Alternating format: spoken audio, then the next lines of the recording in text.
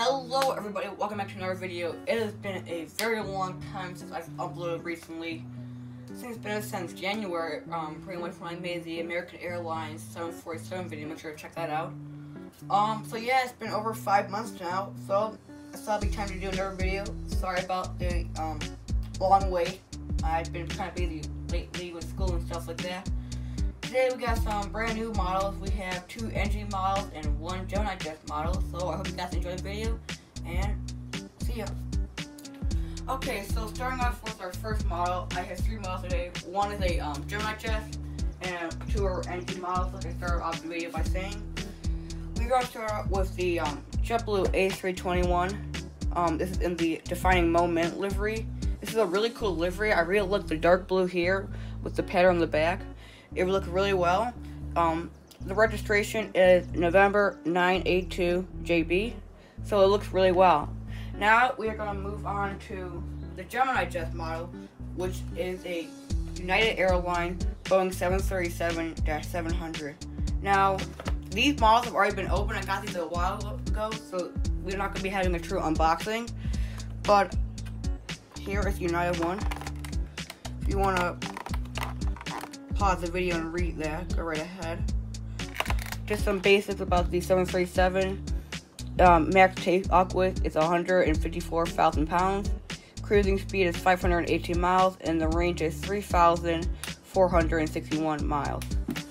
It has 128 seats, which is mixed seating, so it depends on what airline decides to buy the aircraft. If it's Ryanair, we all know they're going to push as many seats as they possibly can. With airlines like United, like the Core 3, like United, Delta, and American, they're going to have a mix between business, first class, or economy. I don't think they do it first class anymore. I think it's just called business now. But yeah, that's the United 737-700. Now, moving on to personally my favorite right now. It's a big one. It's the United Airlines Star Alliance 10 years 777-200. Now, this is also made by NG, as you can see by the box. This is a really nice model. It looks really well. Once I get these models on the table, I think you guys are going to really like them. The 10 years is from 1997 to 2007.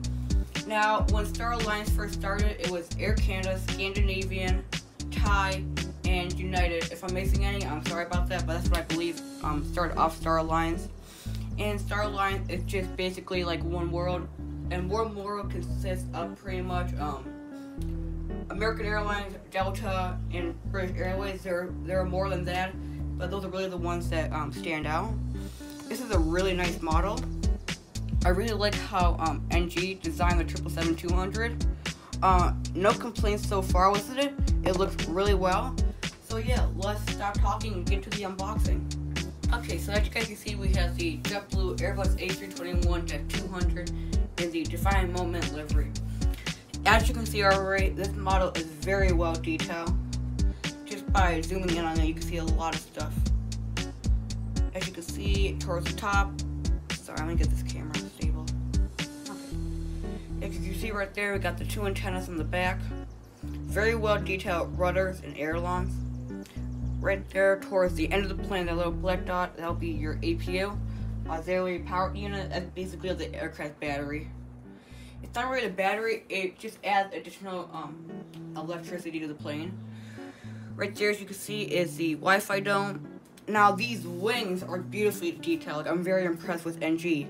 As you can see, with all these small details, and even just color, how they did it properly. I mean, I have never seen an Airbus A321 so well modeled. Let's scroll out. As you can see, towards the very end, you can barely see it because you see like a line. It says Defining Moment.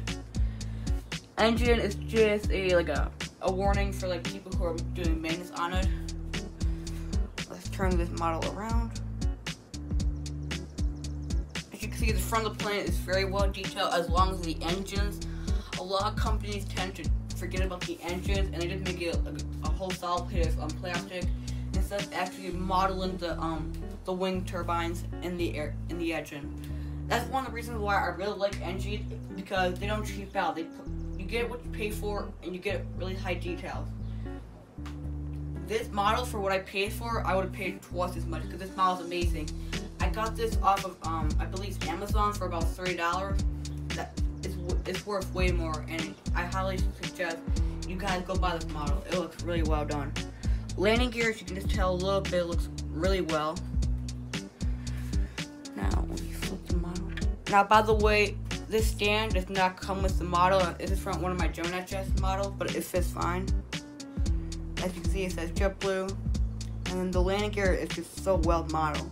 So that's it for the JetBlue A321. Let's move on to United 737. Okay, here's the United 737 Jet 700. This is the smallest of today's regular 737 flying commercially. Now, occasionally you see, like in Canada, I know they use the 200 version for smaller runways and gravel runways. But really today, the core that you see would be the 700, 800, and the 900. And now you're going to start seeing a lot more MAX aircraft coming in. Right now, the only aircraft that I believe has been approved by the FAA is the MAX 8. MAX 9 and MAX 10 are still waiting to be approved. But right now, these are the three that you're probably going to be seeing flying. Now, United right now, they do have some MAX 8s. I've actually been on one. They're very nice aircraft, and luckily it did not crash. So, as you can see, this aircraft is very well detailed. Luckily, it did not come broken in the box like Gemini Jets is known for. Now, this aircraft just looks amazing with the wings. Here's my pencil. With the wings, they put a lot of detail into it. The winglets look really good. There's something about this winglet that doesn't look right compared to regular models. But I don't know, it might just be me, or it might be something that Gemini Jets did. The nose looks pretty good. It looks a little pointy, but otherwise it looks really good. The model, the paint color, beautiful. Looks very close to United, which is how it should be. Registration looks good. Wi-Fi dome looks very good. Beacon lights looks good. It's a very good model. I highly recommend you buy it. Now,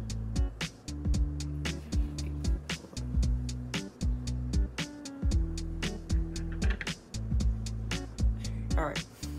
So now we can get a good look at the engines. The engines look really good. The landing gear looks really good too. The detail on with the I forgot what you call them, on the windshield, they look really good. The left one door looks really good too. I mean, I have no complaint for this model. It's a very good model. It was very well designed. Now let's look at the bottom of it. Bottom of the aircraft looks really good. As you can tell, you always have the Gemini Jets logo at the bottom. Landing gear looks good. Detail on the bottom is amazing. I mean, these models are just well designed and well made. I mean, there are no complaints. I kind of wish that Skymark can add a little bit more paint to them, to make them look more detailed. But at the end of the day, you're buying a plastic model, which is not a bad thing. I mean, that's how I pretty much started off all my collection with Skymark's models, as you can see. But there's just something about the 1:4 scale die-cast models that I just love so much. So here's the United 737-700. I recommend you get it. Now let's move on to the big one. Okay, so right here is the United Airlines 777-200 Star Alliance 10-year plus livery. Now this livery looks really well done. The engines, they look a little bit dark to me compared to the Gemini Jets engines. You guys can probably see. But I'm not really complaining because everything about the model looks really well done. As you can see in the back, you got the 10 years plus right there. It's hard to see, but it's 1997 to 2007. Now, remember, this was United Airlines' old livery before I believe they merged with Continental when Continental got bought out. So if you're wondering why you may see United, the little UU, that is because that was their old livery. Now, as we all know from today, when they updated their 2019 livery, I probably should not be holding it like that. you got the Continental logo, but it's been designed by United, so it has a little bit of them and a little bit of Continental. Star lines, the print looks really well done. Registration looks really well done. The I believe it would be the right forward door at the end of the plane. That looks really well done too. The wings look beautiful. I'm not complaining. Engines, I really like the detail. Antennas look really good on the model too. Now, if I didn't already say this, NG was nice enough to give us a little stand. That way we don't have to keep using this this stand. I'm not really a big fan of Gemini Jets stands. They're kind of cheaply made and they're not really that sturdy. Got the Star Alliance livery, which you see on every single United aircraft. The nose of the aircraft looks really well done. Sorry about that. The landing gear looks really well done too. Engines, the detail in the engines is unbelievable. I'm really happy with how they designed this. Give you a little turn.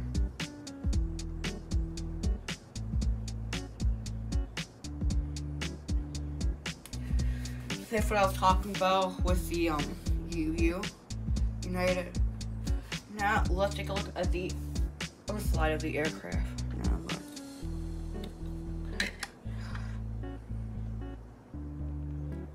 Landing gear looks really well done for the 777. I don't know why, but a lot of model plane companies tend to mess it up, which I don't know why it's that hard for them to do it properly, but it looks really well done. I'm very impressed. Got the bottom antenna right there. Cargo doors, shipping doors, luggage doors. I mean, this model looks beautiful. So yeah, that's it for that model. Alright guys, thank you so much for watching today's video. I hope you guys enjoy these three models. Like I said, NG models, NG model, and Gemini Jets. Hope you guys really enjoyed this video. Make sure to like and subscribe and follow for more videos like this. Make sure to subscribe to help me out get more model planes like this. Bye.